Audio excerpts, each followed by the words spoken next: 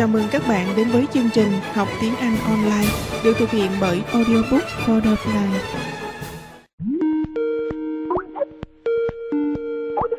Hello handsome. Ủa nãy Kenny nói là gọi hay là không gọi vậy? Because I Gọi. called you but I hung up. Gọi mà không gọi. Because định đi... Okay. Anyway. I'll give you 2 minutes. Gì dữ vậy? Mình 'Cause ráng... you need to wash your hand. Mình sẽ không rửa tay, cho nên khoảng 10 giây à. Oh my god. Guys. Can... Okay. Just go and... Okay. Okay, but actually, you can talk and they can hear you actually. Yeah. Okay, chọn tí nha. Okay, sure. Okay, talk to the room. Okay, I'll be back. Okay. Hi các bạn khỏe không? Tuần vừa rồi là Sweet không có online được tại vì Sweet bị thiếu ngủ với lại chuẩn bị cho midterm. Nên sorry. Bạn nào đang gọi cho Kenny thì Sweet xin lỗi nha, tại vì Sweet chia sẻ với các bạn chút xíu, xong rồi xíu nữa Sweet chia sẻ xong rồi bạn gọi lại cho Kenny nha. Tuần rồi Sweet rất hứa. Sorry, nhưng mà Sweet đã nói Kenny để nói lại các bạn rồi. No, nhưng mà để Kenny quay lại rồi Sweet kể cho các bạn nghe cái chuyện này. Thank you, Lion. Cái chuyện mà Sweet hồi tuần trước Sweet không có online á, có một cái lỗi rất là lớn của Kenny. Oh my god, guys. It's a huge mistake. It's a huge problem. Kenny có vấn đề. Kenny oversleeps. Yeah. Ủa, mà anh nói mình có vấn đề. What? Okay. Các bạn. Okay. Tại vì Sweet đang nói là tại sao tuần trước Sweet không có online được á. Tại vì các bạn nói Sweet thất hứa. Yeah. Thất hứa. Yeah, các bạn biết không? Các bạn biết không? Sweet là khá bận, nhưng mà Sweet dành ra mấy tiếng đồng hồ để làm cho các bạn cái các bạn có nhớ là Sweet nói là đọc làm sao, xong rồi phân tích câu làm sao để cho dễ đọc không? Sweet làm hết mấy cái đó luôn để đưa cho Kenny, để Kenny dán lên trên YouTube khi mà dạy các bạn á, xong rồi explain cho các bạn, mà Kenny không làm. Nhưng mà cái đó không sao, tại vì cái đó là Sweet là giải thích thì sẽ dễ hơn. Nhưng mà có một vấn đề là Kenny không nhớ luôn. Kenny không nhớ thật sự là không nhớ. đã hứa luôn. Like, I didn't remember. God. I don't remember. Yeah, so cái đó Sweet rất là ngạc nhiên luôn, tại vì không có trong bộ nhớ của Kenny, mà lúc đó là Kenny nói là Kenny nhớ đó. Kenny sẽ làm đó. Không nhớ. Sẽ thấy có sự hối hận mà thấy không nhớ. Nên thôi vậy đi. Lucy nói sẽ có tội. Okay, yeah, Lucy. Okay, so what are you gonna help us tonight or today? Same. Oh, okay. Same lesson. Okay, rồi vậy Sweet bắt đầu đi ha. Okay, go ahead. Okay. Mà từ bữa đến giờ mình không có hiện hồn, có ai nhớ mình không? Nhớ. I didn't ask you. Oh. Xạo đi mấy bạn này nha. Actually có mấy bạn họ nhớ YouTube á, họ lên YouTube và nói Sweet bên này nói là Sweet có đưa bài gì cho Sweet gì đó. Thấy chưa? I know, it's my fault. Mà không nhớ, sao mình không nhớ là kỳ quá. Xong rồi, okay, what did you explain to them? I said like Sweet làm biếng. Sweet no, I said I forgot. I told him I forgot totally. Okay. Yeah. Alright, so go ahead, bắt đầu. Trước khi vô á, Sweet muốn hỏi ý kiến các bạn. Những bạn nào mà đã làm như Sweet nói á, là đọc sách xong các bạn chia ra, gạch ra, phân tích ra đâu là noun, đâu là verb, đâu là object. Những bạn đã làm rồi á, các bạn thấy sao? Các bạn thấy có dễ đọc hơn không? có dễ hiểu hơn không, rồi có thấy nó cái cấu trúc câu á, họ viết ra mình nhìn rõ hơn. Sau đó rồi nếu mình viết câu á, mình biết mình viết theo giống họ không? Có. Hiện tại là 4 người vào. Ok. Có con Hưng không? Ok. That's a lot, actually. That's a lot. Em thích cô nói nhưng lại thích dạy. Ok, khó quá hả? Ok, khó quá thì bây giờ Sweet làm một câu thử cho các bạn ha. Cái câu này, Kenny nhớ cái photo mà I sent to you. So, can you type too? Let me go get it. Kenny cười rất là gian. Kenny type cái câu đầu tiên cho Sweet được không, please? Okay, let me see. Oh, yeah, okay. Mary went to church hold on. every Sunday. Okay, so Mary went to church. Can you separate also? Separate them. Ủa là sao? Là có cái gạch. Okay. Every Sunday. Let me see. Mary. Whoops. Thông cảm mình già cả. Quên. Trẻ. Okay, there you go. Phải vậy phải không? Yep, đúng rồi. Sweet nhớ là hồi học ở Việt Nam á, hình như cô cũng có dạy gạch ra như vậy để mình phân tích rồi. Thì các bạn thấy là cái câu này rất là đơn giản đúng không? Thì mình Mary là subject, went là verb, rồi to the church every day, every Sunday là object. Thì cái câu này là câu đơn giản, thì nó rất là dễ, thì mình làm như vậy là các bạn đã thấy rồi. Còn câu thứ hai thì nó hơi phức tạp hơn, nhưng mà các bạn cứ làm quen cái câu dễ này á, thì cái phức tạp của các bạn cũng sẽ nhận ra thôi. Can you type the second one, please? Okay. Sorry, Charlie. Participating ở không? Wow, okay. Tại sao em không phải guess? Tại vì khi mà các bạn dùng hiện tại đơn á, thì hiện tại đơn á, nó nói về một cái sự thật và một cái thói quen hàng ngày.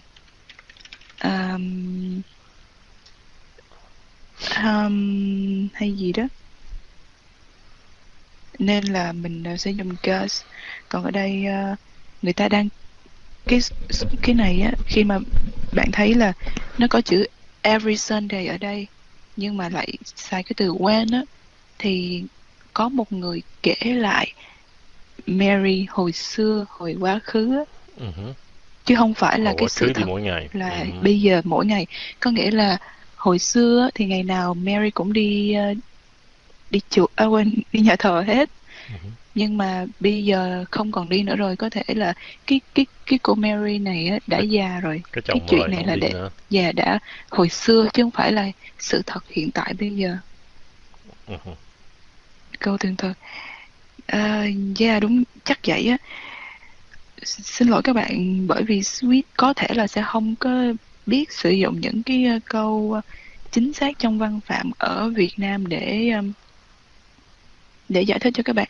Tại vì Sweet qua bên đây mới học lại tiếng Anh, nên những cái câu chính xác giống như là câu tường thuật rồi này nọ kia, Sweet không biết dùng những cái đó để giải thích cái câu này.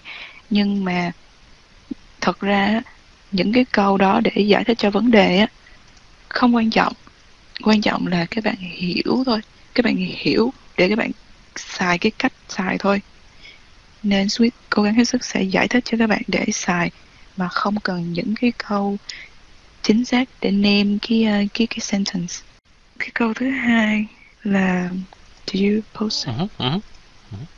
Ở đâu vậy? Ở trên nó bị chạy này. Let me cut and paste. Ok, các bạn cố gắng nhìn vô cái câu này để Sweet giải thích xong rồi các bạn có câu hỏi gì các bạn đánh lên sao nha. Can you pause again please?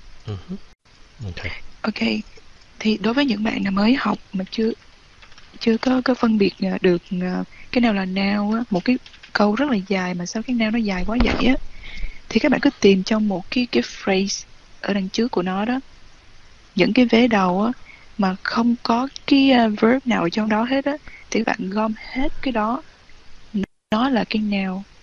Mà cái noun như vậy á, nó có 5 loại về phrase, và cái clause á, nó cũng rất là nhiều loại luôn. Nhưng mà để giải thích cho các bạn cái đó là cái gì á thì nó phức tạp lắm, để sau này đi. Bây giờ các bạn cứ gom như vậy đi, xong rồi sau này Sweet sẽ giải thích thêm là cái này là cái gì. Và thật ra nếu các bạn không có làm test, không có đi thi á, thì không cần phân tích nó làm gì, chỉ biết mình đọc như vậy cái mình hiểu là ok. Còn nếu mà các bạn muốn làm test hay học để đi thi điểm số này nọ kia á, thì mình sẽ tìm hiểu sâu hơn. Còn hiện tại bây giờ á, cái đằng trước này á, nguyên một cái vế đó thì nó là cái noun, bởi vì trong đó nó không có cái verb nào hết, mà đằng sau nó là cái verb is, thì có nghĩa nguyên cái khúc đó nó là cái noun, xong cái đằng sau nó là cái object.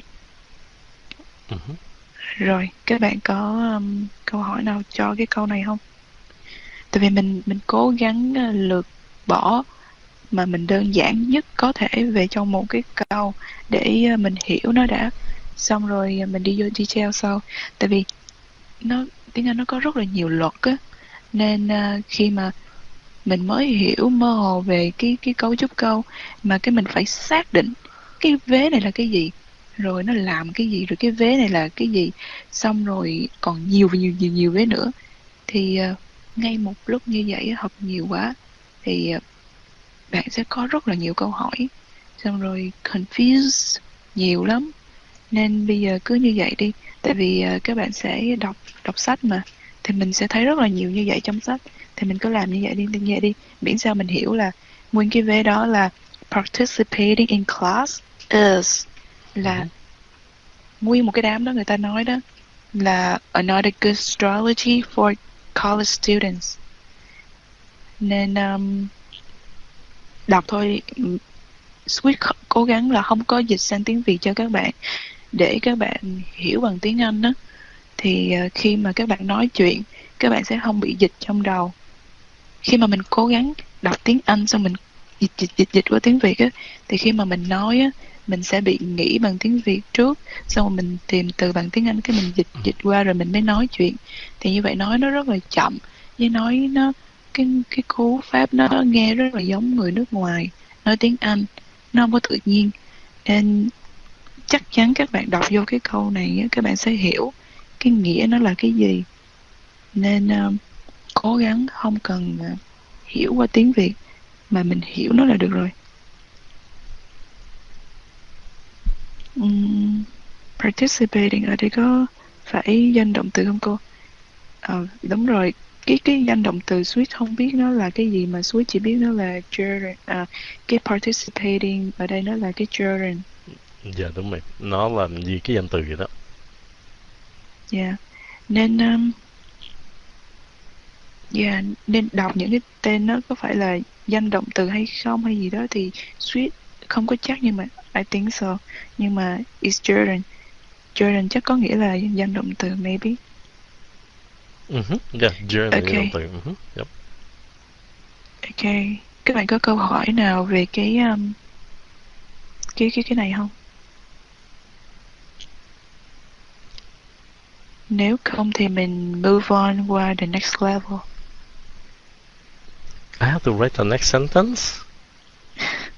Okay, let me see. Sarah and I met as often. Okay.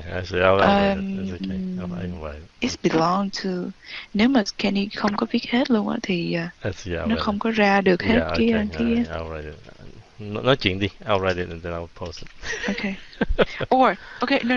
Or you can write this because I think this is too complicated to them. Sao? Thì câu này cũng quá khó phức tạp á, giải thích sợ các bạn cũng confused luôn. It's okay. Nên là để Do you want me to write it? I'll write it for you. No, let me looking for the easy one. Oh, the okay. easier. Oh, okay, alright. Ở đây có bạn nào hay đọc báo tiếng Anh không? Me. What Vinh giờ? Yes, Vinh. CNN. Vinh. Trương. Very good. Có em. Đọc truyện tranh được không? Truyện tranh. Hơi khó hiểu. Doraemon. Book. Yeah, books, there you go. Ok, vậy thì cũng khá nhiều bạn đọc với Kenny viết cái này được không? Please. Sure. Viết cái đó luôn đi. Viết gì? Nguyên cái câu đó hả? Viết cái đoạn thứ. Yes, trời please. Trời ơi, you hay quá ha. Nãy mi viết gần sắp nửa câu rồi đó. Sorry, tại vì phải làm surface chứ. Okay. Nhưng mà Kenny cũng làm khổ Sweet nhiều lắm rồi. Okay, yeah, that's right. Ngoài cái học đọc ra, các bạn có muốn Sweet chia sẻ về cái gì nữa không? Tại vì Sweet biết á, là học về grammar rất là buồn chán. Mỗi lần á, tới cái giờ của Sweet á, Sweet thấy cái lớp nó buồn dễ sợ luôn á. Nó buồn. Thấy giống như là trời, grammar nó rất là Sweet cũng chán học grammar luôn. Nhưng mà bởi vì nó phải học thôi à, nên mình phải học thôi. Sweet biết là học nó chán, nó buồn lắm. Cái room nó buồn hiu mà không có ai excited gì hết.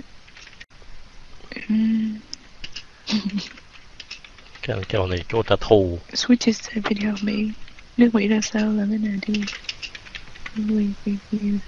Thank you. Tại ơn. Thank you.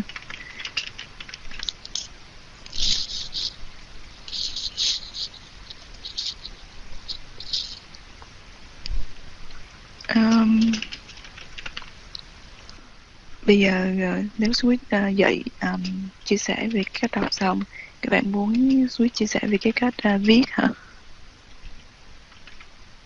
Làm sao Sweet phát hay vậy? Phát âm á hả? Let me see. Làm sao có động lực để đi học? Đây chị Sweet. Làm sao em buồn ngủ? Ok. Nếu mà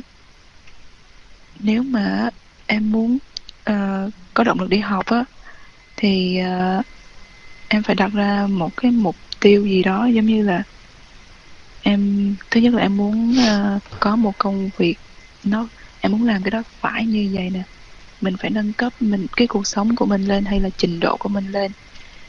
Tại vì thật sự Sweet Sweet chia sẻ cái cá nhân của Sweet xong rồi các bạn thấy nó có giống như là các bạn cảm thấy hay không, thì các bạn sẽ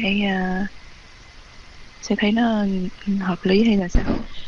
Tại vì Sweet cảm nhận á, khi mà mình học cái lớp cái level top á, thì mình hang out với toàn là những cái người mà ham chơi, rồi không có một cái mục đích hay không có một cái hướng gì về tương lai hết á. Và cái cách họ nói chuyện hay là họ sống hay định hướng gì đó nó cũng rất là mờ nhạt. Thì nếu mà mình đi chơi nhiều hay mình học nhiều hay mình ở nhiều cái lớp như vậy á, thì mình không có thoát khỏi được như vậy á. Mình cũng là những con người buồn chán thôi. Nhưng mà các bạn có bao giờ các bạn gặp một cái người nào đó mà tạo cho bạn một cái ấn tượng là mình muốn giống cái người này? Tại sao họ có cái sức hút hay quá? Tại sao họ có cái sức hút từ trong cái cách nói, cái tự tin của họ? Nó không phải riêng về cái tự tin hẳn đâu, mà là cái tự tin đó vì có kiến thức, vì cái sự giỏi, vì có nhiều kinh nghiệm mà ra. Thì mình muốn giống như cái người này vậy đó. Thì mình phải giỏi, mà giỏi thì phải học, mà học nhiều thì mới có kiến thức. Rồi phải giống như các bạn đi làm á, thì phải chịu khó làm thật là giỏi, để khi làm giỏi thì sẽ tiếp xúc nhiều với nhiều người giỏi. Cái người giỏi thì cái trình độ của họ cũng khác hơn, suy nghĩ khác hơn, làm việc khác hơn. Thì mình đi chơi nhiều như vậy, cái cách làm việc, nói chuyện, rồi cái con người mình á, nó sẽ nâng cấp lên, bởi vì mình học hỏi được những tinh hoa giỏi của những cái người đó. Nên mình gặp những người giỏi mỗi ngày á, họ tạo cái động lực cho mình mỗi ngày là một ngày nào đó mình cũng sẽ như vậy, hoặc là mình giỏi hơn như vậy, hoặc là mình càng ngày mình học được cái mới mẻ hơn. Thì mình rất là hứng thú và vui, bởi vì khi mà mình tự tin, mình đi giao tiếp, mình gặp nhiều người á, mình có nhiều cái câu chuyện để mình nói hơn, mình có nhiều kiến thức để mình nói hơn.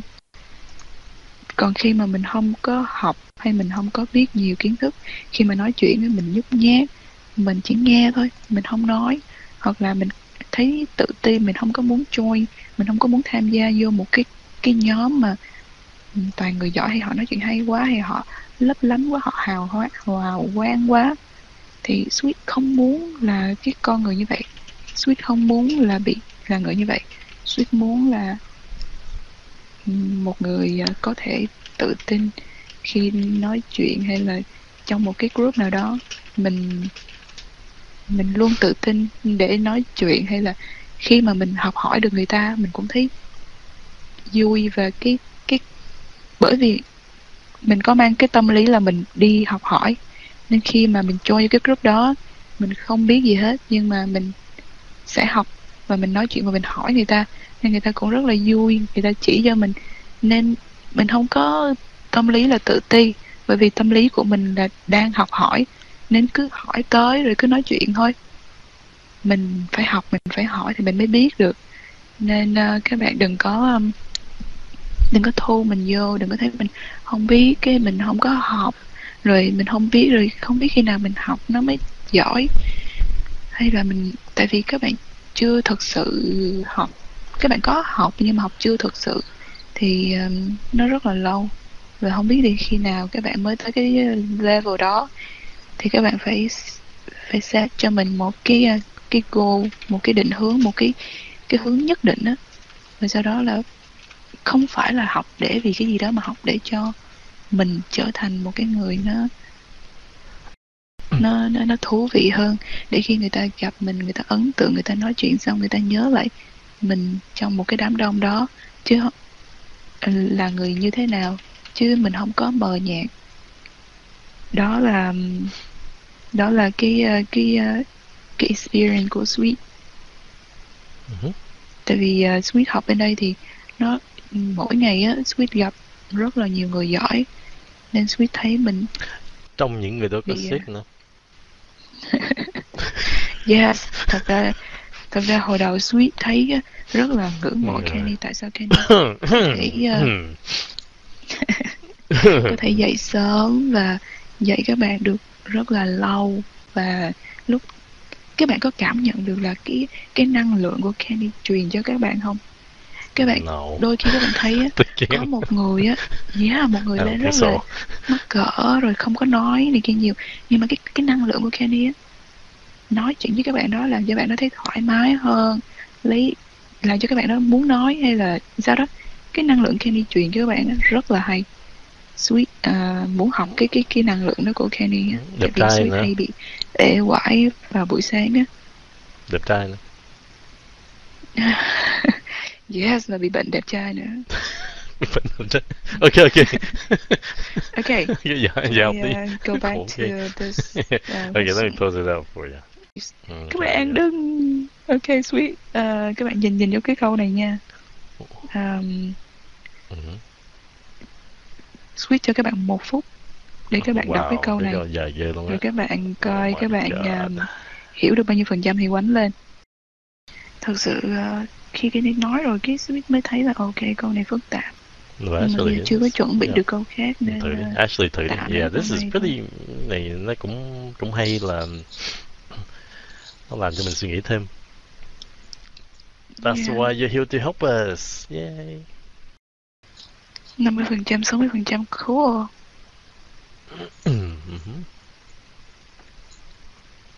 60% April khô. wow là 60. Tony is 60 here. Trương 50. Cùi bắp. Cứ sợ xạo. Okay. Race, very nice. Minh Vũ 40. Okay. Anh Việt 20. Okay. Lion 40. Huy thì bó tay. Okay. Huy. 40. Sorry các bạn, tại vì Sweet không có tìm ra Actually, nếu các bạn không có thời gian để tìm ra cái nào nó đơn giản. Nếu các bạn cảm thấy cái này hơi bỡ ngỡ, đừng có lo, là tại vì cái câu này thực sự nó khó. It's hard. Yeah, It's hard. yeah, thực ra nó khó, tại vì đây là một cái bài báo mà Sweet phải viết cái response về nó, nên cái Sweet đang làm đó, xong cái Sweet lấy luôn cái câu này ra để chỉ cho các bạn, nên Sweet chưa có thời gian tìm cái câu mới, sorry. Ngắn hơn hả? Thôi bây giờ Sweet giải thích sơ. Yeah, can you break detail. Can you break down the sentence? Sure. Okay, right. Can you bấm lại một lần nữa được không, please? Huỳnh ơi, Huỳnh. Bấm như mỗi lần, because every time I do that. Yeah, thank you Huỳnh. Nó bị rớt cái micro if I do that. Yeah. Oh, sorry, thank you Hưng. Ok, các bạn nhìn vô câu này nha. Sarah and I là verb. Oh, I'm sorry. Dang. Là subject. Subject, okay. Met là verb. I saw it. Cái từ này Sweet không biết đọc luôn. Đọc là gì vậy, Kenny? Drones. Drones. Yeah, cầm DR làm dr. Yeah, drones. Okay. Yeah. Drones. 1999. Câu này dễ đúng không? Các bạn hiểu không? In. Quên Subject, với cái chữ in ha. Sorry about that. In 1999. Okay. You're bad. Sorry. Okay. Thì đó, cái từ in ở trước 1999 nha các bạn. Sarah and I met as office drones in 1999. Rồi cái câu tiếp theo là we become friends in a period of our lives. Cái câu này các bạn hiểu rồi đúng không? Subject, verb and object. Thì khi mà cái nếu mà các bạn thấy cái từ when á, the demands of our jobs were just heading up. Rồi when the route we were putting down in the city, rồi lại we're just getting deep. Thì bây giờ mình break down cái này ra. Khi mà cái when nó ở giữa cái câu á, thì hai cái câu này là hai cái câu phụ thuộc. Các bạn sẽ cần cái vế cái vế tiếp theo của cái từ when để các bạn hiểu người ta đưa cái thông tin thứ nhất để làm gì. Giống như là when we became in a period of our lives. Rồi tiếp theo là cái thông tin của nó là when the demands of our jobs were just heading up. Rồi cái câu tiếp theo là when the route we were putting down in the city. Cái câu đó nó là cái extra information thôi. Cái người viết á, họ muốn các bạn hiểu liền cái thông tin trong ba cái câu này, ba cái khúc này, nên người ta nhét cái câu mà when the routes we were putting down in the city, đó là cái extra information người ta bỏ vô. Xong rồi để các bạn hiểu là Sweet cố gắng dịch tiếng Việt nó sát nghĩa nha, tại Sweet hiểu bằng tiếng Anh nên khó dịch bằng tiếng Việt lắm. Chưa bao giờ Sweet thử dịch bằng tiếng Việt. Là thôi để giải thích cái này đi. Xong rồi we're just getting deep. Cái từ word just getting deep này á, nó là cái main verb và cái main object ở đây. Cái từ word, cái word này là main verb, just getting deep là main object của cái when the demands of our jobs.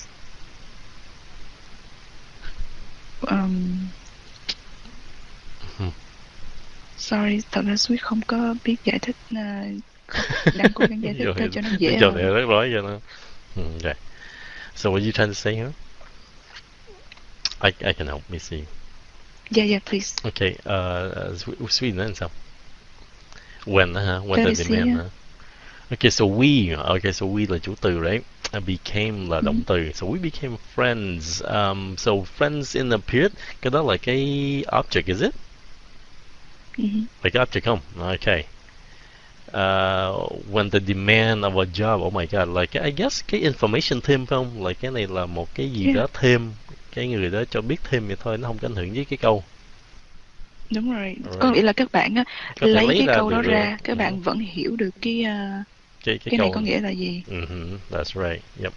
Mình có thể chặt cái đó ra, cái câu nó cũng còn như cũ. Okay.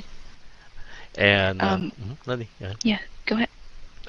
When the root we were putting down, I guess cái đó let me see, cái đó cũng còn extra, right? Còn extra information, yeah, không? Extra. Yeah, more extra information, yeah.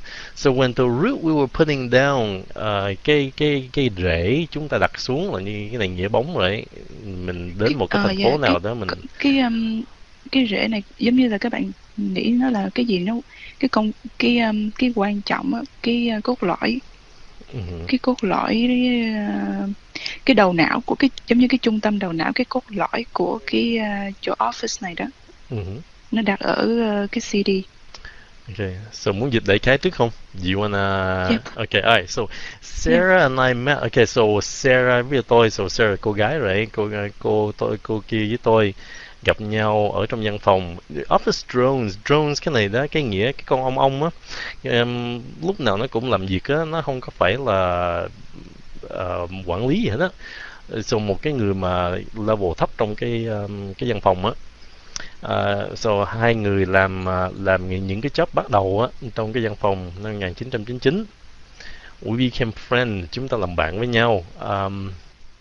Trong cái thời gian, cái period of our lives, trong cái thời gian cuộc sống, khi mà cái sự đòi hỏi của cái công việc của chúng ta. Okay, tại hai cái người này bắt đầu trong cái văn phòng này, cho nên họ phải bỏ công ra để cho ông boss khen. We're heating up là nó đang nóng lên. Ý là cái cuộc sống của hai cái người này đang stress, nó đang hơi tăng lên. Căng thẳng. Nghĩ là căng thẳng hoặc là đang nhạy cảm á, thời gian rất là nhạy cảm. Yes. When the roots, so hai người này còn trẻ cho nên họ muốn đặt cái rễ xuống. Cái này câu này cô tiếng Anh không biết tiếng Việt như sao mình. Họ đặt rễ xuống một cái thành phố nào, làm cái nơi họ ở vậy đó. Roots là cái rễ. Khi mà cái rễ của chúng ta đặt xuống cái thành phố này, chuẩn bị nó vào sâu vào cái thành phố này. Ý là I guess ổn định vô cái thành phố này, từ từ bắt đầu ổn định vô thành phố này. Đại khái, sorry. Yes. Sorry các bạn nha. Sweet dùng cái câu nó hơi khó để cho giải thích. Right. Nhưng mà cái ý của Sweet đây là cái đám ở giữa nó là extra information. Để các bạn, để nó explain thêm cái câu trước của nó thôi. Chứ không phải là cái chính. Nhưng mà thường báo, sách hay truyện, no, báo với lại báo với truyện á, thì các bạn sẽ gặp rất là nhiều cái kiểu như vậy nè, cái dạng như vậy nè. Họ thường hay put nhiều cái information vô một cái câu. Tại vì các bạn thấy không, từ cái đoạn này á, nó dài như vậy á, mà chỉ có 2 dấu chấm thôi, là nó chỉ có 2 câu thôi à. Yeah.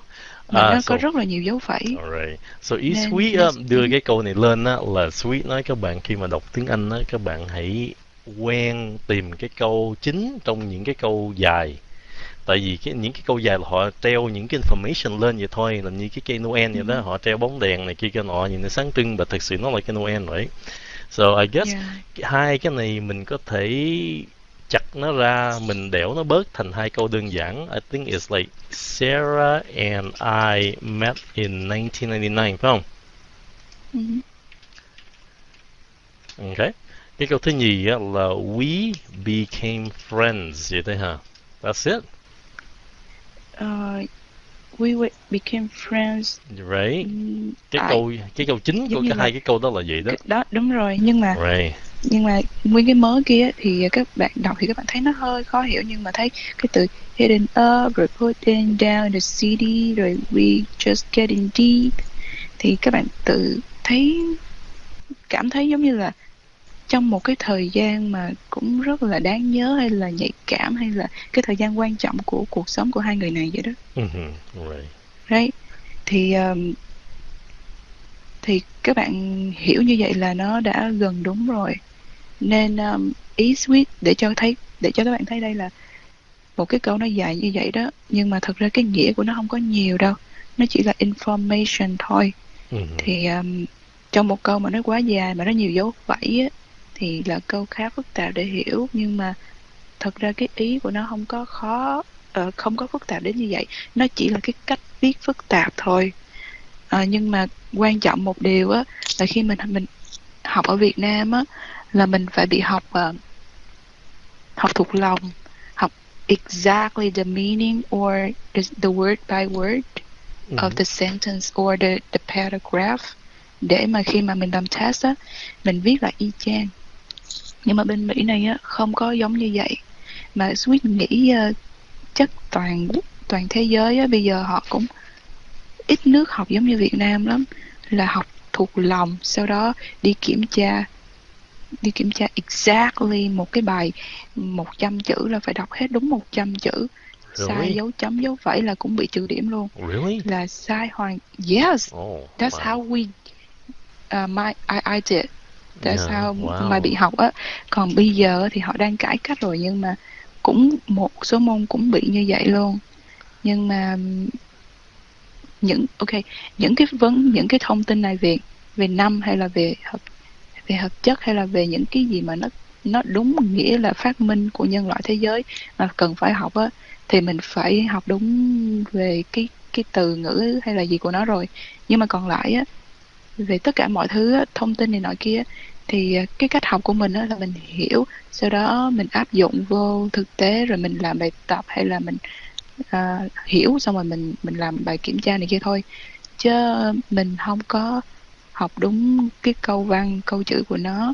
Nên các bạn hãy yên tâm, nếu các bạn không nhớ từng câu từng chữ mà các bạn hiểu là được, là đúng, là ok rồi. Tại vì mình cứ sợ là mình không có viết lại được cái câu này y chang thì không sao hết. Tại vì nếu mà các bạn viết cái câu này là y chang ở trong cái bài test của các bạn á, thì sẽ gọi là đạo văn.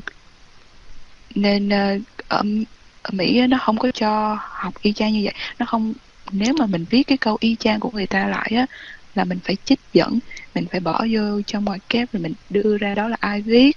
Rồi nếu mình không có nhớ rõ cái câu đó thì mình cũng phải viết là mình nhớ là ai đã viết cái câu này, nó có nghĩa như vậy nè. Không phải mình nghĩ ra thì mình cũng phải trích như vậy luôn. Nên các bạn yên tâm là mình không có cần phải nhớ y chang một cái bài của người ta, mình chỉ cần hiểu cái nghĩa và mình diễn đạt lại bằng lời nói của mình, bằng cái sự hiểu của mình là được. Nên that's okay. Sweet chỉ muốn các bạn nhìn vô, các bạn đọc một cái đoạn văn nó khó như vậy mà các bạn hiểu là được rồi, và sau đó phân tích ra nó như vậy đó.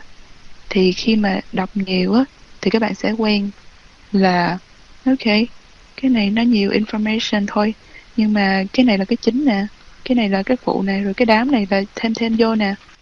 That's it. Đó, đó vậy đó. Ý Sweet là vậy. Sweet, sorry, lần sau Sweet sẽ tìm cái câu nào nó rõ hơn để giải thích. Giống như là thật sự là lấy luôn cái câu đó ra là nó hoàn toàn có nghĩa đen như vậy đó, còn cái đó chỉ là extra information. Yeah. Okay. Rồi các bạn muốn hỏi gì không? Các bạn có thắc mắc gì? Actually hôm nay cái grammar nó hơi rắc rối, tại cái câu này thật sự nó rắc rối. This is not easy. Yeah. Do you have any question? Các bạn có thắc mắc gì cho Sweettiger về học tiếng Anh không? Cái đoạn ở trên nó đòi hỏi mình đọc, mình hiểu nghĩa bóng nhiều lắm các bạn, nên để phân tích cái câu đó nó hơi khó, mà không khó lắm, nhưng mà tại vì nó là nghĩa bóng đó, nên chỉ cần hiểu nó là được rồi. Cho mình hỏi như câu sau ở cấp độ khó nào. Suy nghĩ theo nghĩa bóng thôi, chứ họ không có viết rõ ra là cuộc sống của tụi tôi đang ở khúc nào. Họ chỉ dùng cái đó để diễn đạt, nhưng mà người bản xứ thì họ đọc họ hiểu hơn, tại vì đó là cách viết văn của họ. Nhưng mà thật ra mỗi tác giả có cách viết riêng nữa, nên đọc thì mình sẽ bị confused thôi. Sweet confused mỗi ngày. Câu này sử dụng hai từ were, vẫn đúng ngữ pháp phải không Sweet? When we were putting down the city, Yes, we're just getting deep. Yeah, đúng rồi. Đúng ngữ pháp. Yeah, đúng. Tại thật sao ra đúng nếu mà không? muốn đúng hơn á, thì bỏ cái chữ that vô. Tại sao biết đúng ngữ pháp không? Tại vì cái chữ were putting down á, nó là tiếp diễn quá khứ. Okay. Were putting down á, là tiếp diễn quá khứ. Còn cái kia đó là quá khứ của cái chữ are. Were. Tuy rằng nó dùng cái chữ were mà cái dạng nó khác nhau đó Võ Vinh. Nhưng mà Vô Vinh muốn chính xác hơn á, thì Vô Vinh bỏ cái chữ that đằng sau chữ city thì sẽ chính xác hơn. Là nó separate ra hoàn toàn, nó dễ hiểu hơn, nó rõ nghĩa hơn. Là cái từ that này á, nó là cái chủ từ lặp lại thêm một lần nữa của cái when the root, là bạn muốn lặp lại cái chủ từ when the root were just getting deep, right? Thì bạn có từ vào đó. Một câu có hai động từ, mình có phải chia làm hai không à? Hay chỉ thêm verb chính thôi? Không hiểu câu của bạn Hân Hân nói, bạn phải viết ví dụ ra.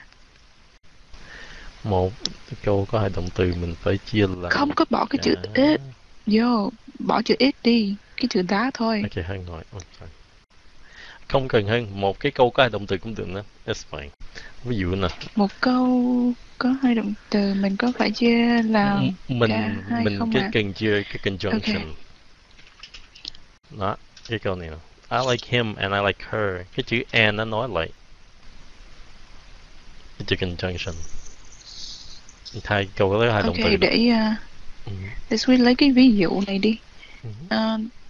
Tại vì một câu á, nếu có hai động từ mà chỉ có một chủ ngữ á, thì trong cái câu đó chỉ có một cái main verb mà thôi, chỉ có một động từ chính thôi, cái động từ kia nó chỉ là phụ thôi. Chứ một câu mà chỉ có một subject mà hai verb thì không thể nào hai cái verb đó đều là main verb được. Just the only one main verb là nó describe cái subject đó thôi. Actually, Sweet sắp hết giờ rồi, Sweet phải đi rồi. Oh, you have to go? That's so soon? Yeah. Do you have class today? Yeah, sorry. No, I need to go to do my stuff. Oh, okay. Yeah. Ở lại vài tiếng đồng hồ nữa đi. Hả? Ở lại vài tiếng đồng hồ nữa đi. Cảm ơn Kenny mời gọi nha, nhưng mà I'm sorry. So I can relax a little bit with you here. Bữa sau Sweet sẽ chuẩn bị nhiều cái câu đơn giản hơn, examples cho các bạn. Hôm nay Sweet phải đi sớm rồi, sorry guys. Okay, alright, no Sweet, problem. Các bạn có câu hỏi gì không để Sweet biết, Sweet chuẩn bị vào kỳ sau cho các bạn. Dạ, các bạn kêu cậu Sweet muốn làm gì không? Giúp các bạn cái gì không vậy? See you cô Bắp. Bye cô bác. Good night. Do you have anything for Sweet?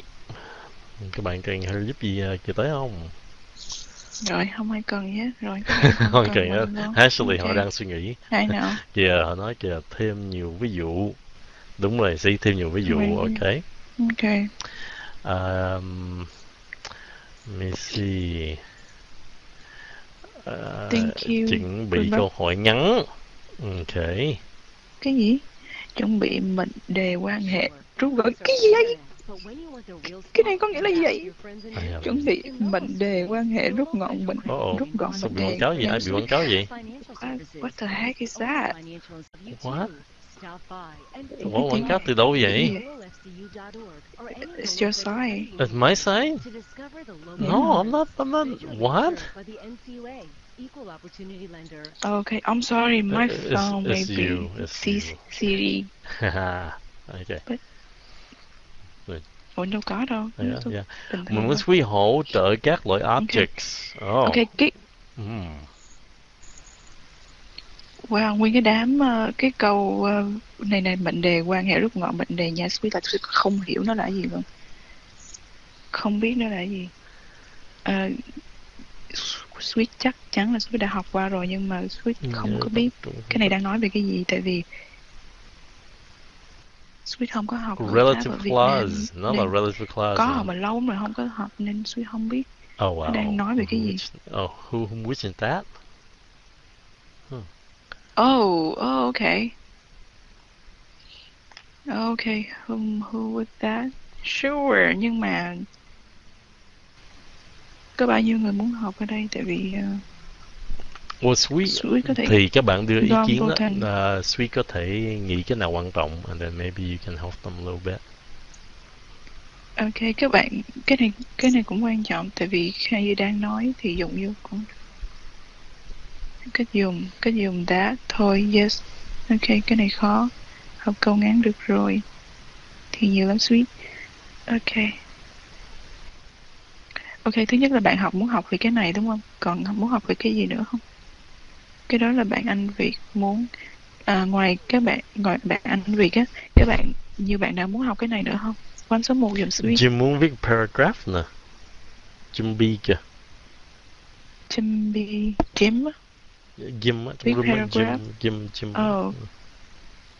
Viết paragraph. Cái viết paragraph này nó tốn thời gian lắm. Sweet chắc phải lấy cả 1 tiếng hoặc 1 tiếng rưỡi. Mà mỗi lần hôm lên đó thì bây giờ Sweet chắc chỉ nói được nửa tiếng thôi. Sweet không có nói được lâu. Yeah, sorry. Có dạy về ngữ điệu lên xuống trong câu đi ạ. Cái này Kenny dạy dễ hơn Sweet. Cái này Kenny ở đây từ năm 8 tuổi. Kenny nói như người Mỹ vậy đó. Kenny giải thích và nói giỏi hơn Sweet. No, you're good. Not enough. Nhớ cách sử dụng câu khi viết văn bằng tiếng Anh. Trời. Cái gì vậy vô Vinh bị ai nhập vậy? Cách sử dụng câu khi viết văn bằng tiếng Anh đi Sweet. Vô Vinh có muốn Vô Vinh bị cái vậy ai nhập? Trời, Vô Vinh có thấy cái câu Vô Vinh viết nó rất là vô lý không Vô Vinh? Cái gì vậy? Cách sử dụng câu khi viết văn bằng tiếng Anh thì mình sử dụng câu bằng tiếng Anh thì mình viết tiếng Anh thì mình sẽ sử dụng câu bằng tiếng Anh, nhưng mà để viết làm sao để cho nó giống người bản xứ thì mình phải đọc nhiều và mình phải lớn lên bên đây thì mình mới viết giống người nước mới giống người bản xứ. Còn khi mà mình là người Việt Nam, người nước ngoài học tiếng Anh á, chắc chắn mình sẽ biết bị giống cái văn của người nước ngoài rồi. Nhưng để khắc phục cái đó thì mình phải đọc nhiều. Nhưng đọc nhiều. Đọc nhiều, đúng rồi, đọc nhiều. Yeah, phải đọc rất là nhiều. Và tại sao Sweet chỉ các bạn phân tích như vậy đó là bởi vì viết như vậy á, thì nó giống người nước ngoài, nên mình phải phân tích như vậy đó thì mình mới có nghĩa là mình diễn đạt một cái câu bằng tiếng Việt thì mình sẽ bị dịch sang tiếng Anh mình viết, thì cái văn như vậy không có giống người bản xứ rồi. nên mình phải đọc tiếng Anh và mình phân tích như vậy đó. Mình thấy người Mỹ nó viết văn như vậy, xong mình phân tích ra, xong cái mình mới viết copy giống cái cách của họ viết như vậy đó. Mình put information vô như vậy, xong mình để verb ở đây, rồi mình để main verb ở đây, để nó ok, information nó nhét vô ở giữa vậy đó, xong cái rút lại ở cuối, cái nó mới đưa cái main object của nó ở đó. Thì đó là một cái kiểu mà văn Mỹ nó viết vậy đó. Nên cái phân tích ở đây để giúp các bạn thấy, đầu tiên là hiểu người ta viết ra làm sao, thứ hai là biết cái cách viết văn của người ta, rồi mình viết giống vậy, từ đơn giản đến phức tạp. Muốn viết văn hay bạn phải tập viết những câu văn dài. Thôi, ok. Để Sweet nói thật sự nha. Sweet chia sẻ các bạn trên đây là gom hết những cái gì nó chánh và nó đơn giản nhất và nó thiết thực nhất để chia sẻ với các bạn. Còn thật ra viết văn để mà hay, để mà đúng là phải học rất là lâu. Còn nói chuyện á, có thể là không có vấn đề lắm, nhưng mà khi mà viết văn á, đó là cái đoạn văn, câu văn đó nó thể hiện cái suy nghĩ của các bạn, nó thể hiện cái kiến thức của các bạn, từ cả grammar cho đến suy nghĩ về cả một vấn đề. Nên cái cách hành văn để mà hay, chưa nói về chính xác nha, chưa nói hay nha, nói về chính xác thôi á, đúng về cái luật thôi á là đã khó rồi còn phải để cho nó hay nữa, lại còn khó nữa. Nên để mà chỉ cho các bạn cái cách viết đúng á, có thể cũng mất khá nhiều thời gian rồi, nhưng mà để cho nó hơi hay chút xíu nữa còn khó nữa. Nên Sweet xin lỗi vì phải nói rõ ra cho các bạn thấy, để như vậy để các bạn cố gắng các bạn đọc nhiều hơn. Chứ tại vì mình nghĩ mình viết văn bên Việt Nam hay, nhưng mà thật ra khi mình copy y chang và mình dịch qua tiếng Anh mình viết á, người nước ngoài họ không hiểu, tại vì cái cách viết văn của người Việt khác viết văn của nước ngoài, của người Mỹ. Nên thôi bây giờ mình đọc hiểu nè, rồi mình nói nè, xong rồi Sweet sẽ chia sẻ cách viết từng câu, từng đoạn nào đơn giản từ từ cho các bạn ha. Sounds good? Yeah. Được không? Vậy được không? Sounds good. You mean next time? Yeah. Tại vì bây giờ Sweet mà đi vô viết một cái paragraph ra làm sao á, ở trong đó nó có mấy chục mà luật lận. Là các bạn phải để dấu chấm, dấu phẩy ở đâu, phải để cái từ when ở đâu, phải để từ who that ở đâu, rồi topic ở đâu, rồi dang, it's a lot.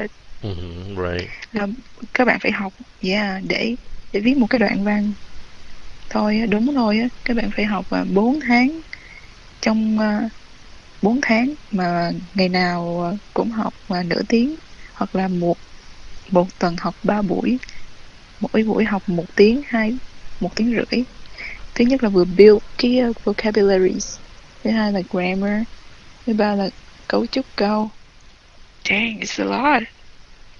Sorry, so I make it as simple as possible. Yeah, just simple stuff. Yeah, just simple stuff, but you can help them. They have to be complicated. Okay, so that's it for today. So thank you everybody, and thank you Kenny for helping me to type a lot of work. Yeah, mệt ghê luôn, đánh mỗi tay gì đâu á nãy giờ. Oh my god. để Sweet mua thuốc giảm đau gửi qua cho bôi lên. Ý nó mình già chứ gì. No, I didn't say that.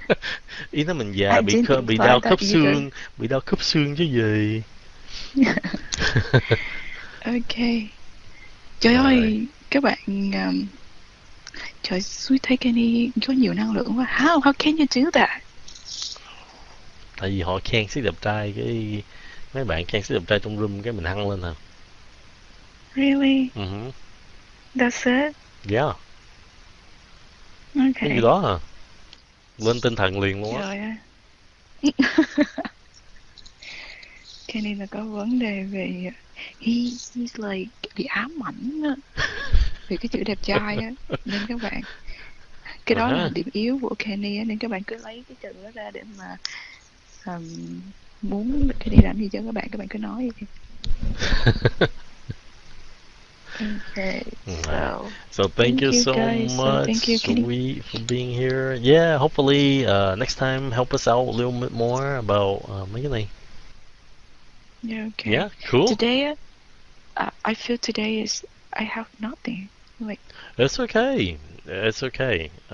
It's hard actually. I mean, the two at beginning it was easy, but the last sentence was difficult actually. And you know. Câu đó ai cũng giải thích được hết trơn. Yeah. Lỗi các bạn nha. Hôm nay là Sweet cảm thấy là Sweet không có giúp được cái gì luôn á. Sorry. It's okay. Hơi bị mất thời gian của các bạn. No, don't worry about it next time. Sorry. Okay. Yeah. Bye guys. All right, thank you. You're gonna be here next week, right? Okay. Next Friday, phải không? Đừng có nói mắc bệnh nữa nha. I'll let you know later. What? Trời ơi, please understand. No. I have phổ phạt. Ok, được rồi. Hai mình hiểu nhau từ đây luôn nha. Hiểu rồi. Okay, all right. Yes, please come back on Friday, okay? All right, yeah. Okay, bye. All right, I'll talk to you later. Bye.